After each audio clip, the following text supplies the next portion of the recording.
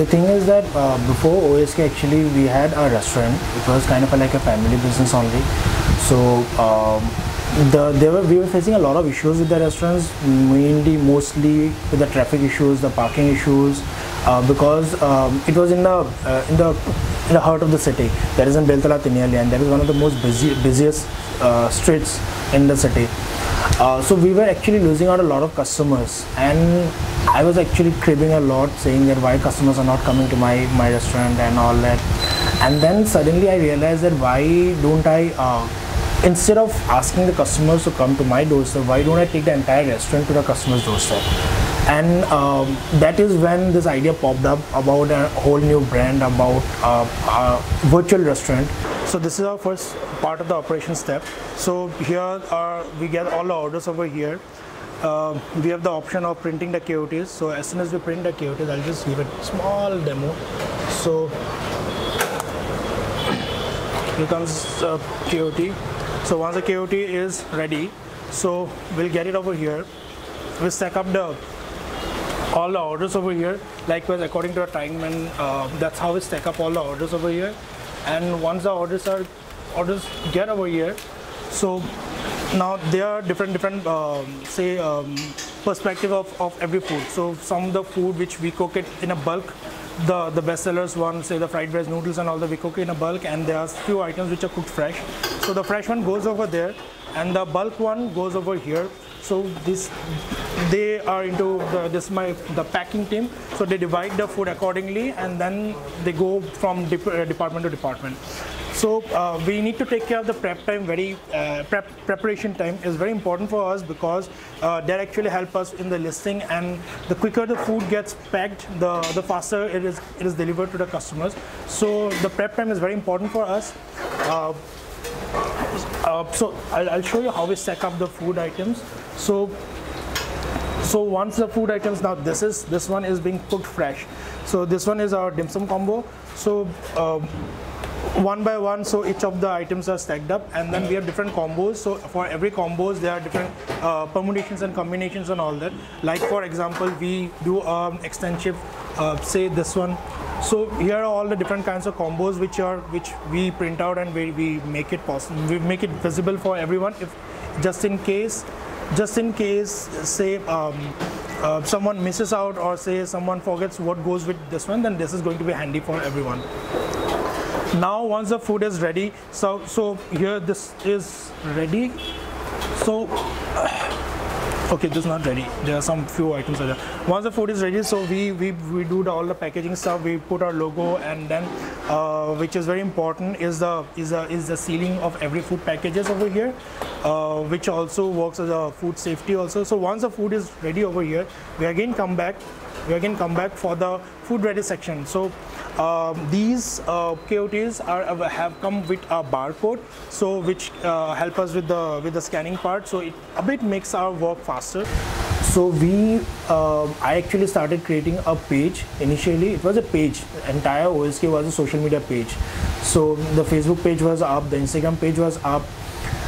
Now the next step was how exactly customers can relate, like how exactly I can reach my products to the customers.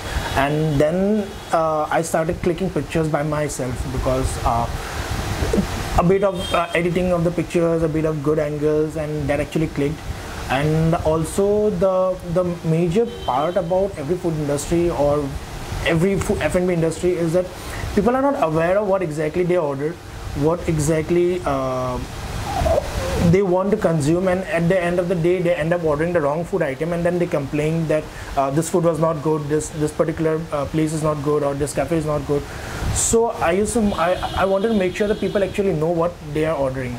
So we came up with a description section where every food had a story about where this cuisine is from, how this cuisine was originated, how this what are the proteins, what are the ingredients of the food, food descriptions, how we make the food, and everything is included, so that customers are more assured about which particular food item they can order, and which particular food item will go or pair with a particular item.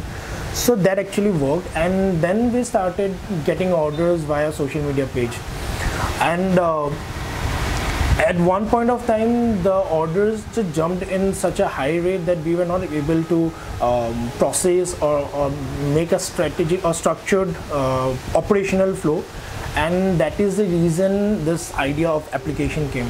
And the major and also one of the major motive behind this application was that I want to get inside everyone's pocket, because our phone is the next big thing in talking about technology or whatever. Everything is, the entire world is shifting to the phones. Even there are hardly people, even me myself, I hardly use my desktop or laptop for work, rather than most of all the works are actually done in the phone itself. And so that is the reason this whole application came, and not a website. I didn't go for a website, and I went for an application. And then every process of an entire operation and entire this was a completely new ball game for this entire brand.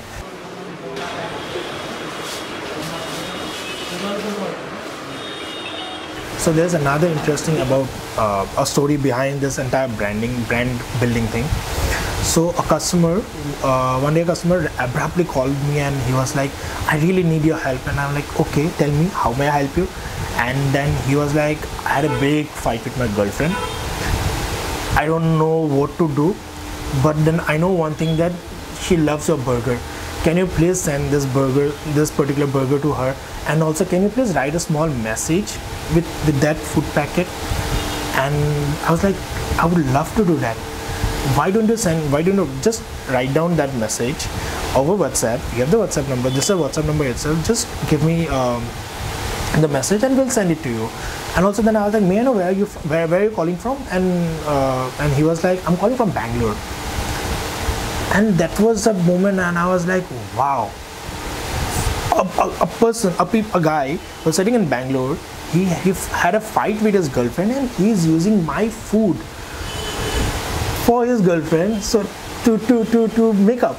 And I was like, that adrenaline rush which I got back then, and that was like, okay, we are building a completely new ecosystem over here.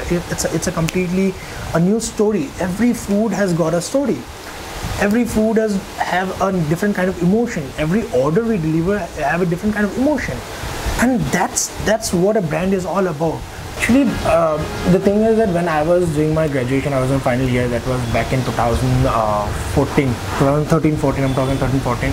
So this idea came out that about a subscription meal plan, or in normal term, in layman term, we can term it as a tiffin service. So this tiffin service idea popped up, and I went to my dad and I told him that I want to do something of my own. I want to be an entrepreneur. And he was really furious. My dad is an engineer, so you know how this entire ecosystem works. Like, if you're an engineer, then your son, he will obviously want me to be an engineer.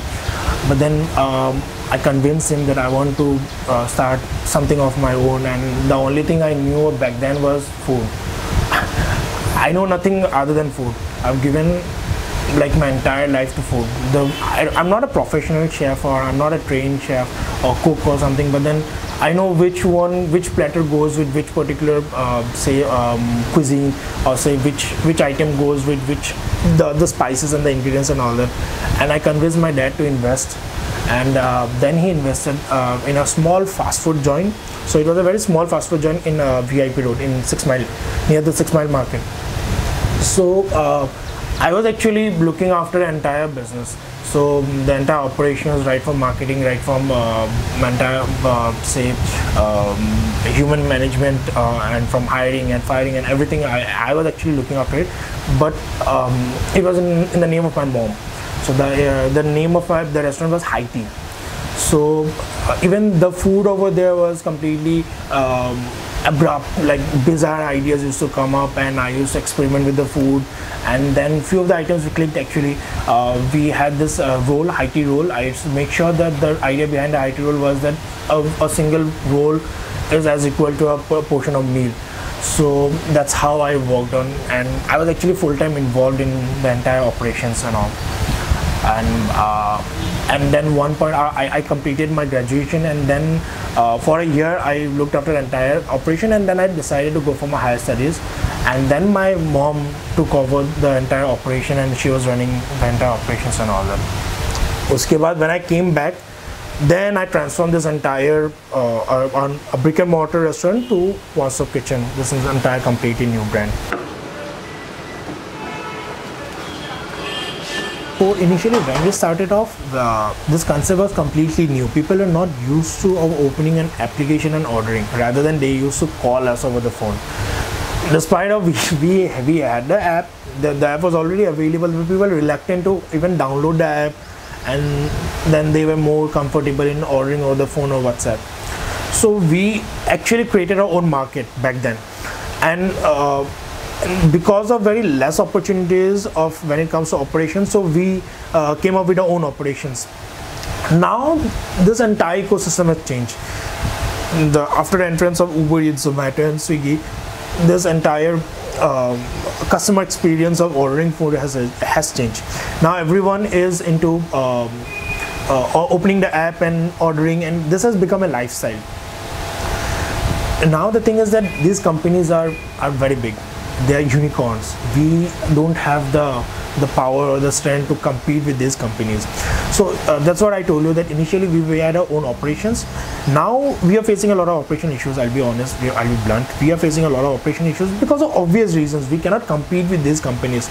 But then we are focusing on our food now. We are focusing on coming up with more cuisines now. So it's basically a partnership with those platforms.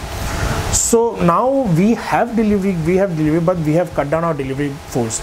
So we take bulk orders. Still we take bulk orders whenever it comes to bulk orders, or say some special orders, or say from particular areas.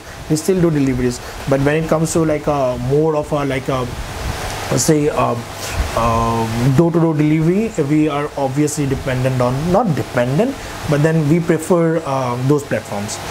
When before entrance of all the food aggregators, we were clocking somewhere around 80 orders a day. After that we started clocking 200-250 orders a day, and obviously we don't have that strength to cater 250 orders in a particular day itself. So it's like a boon also, and it's also a bane also for us.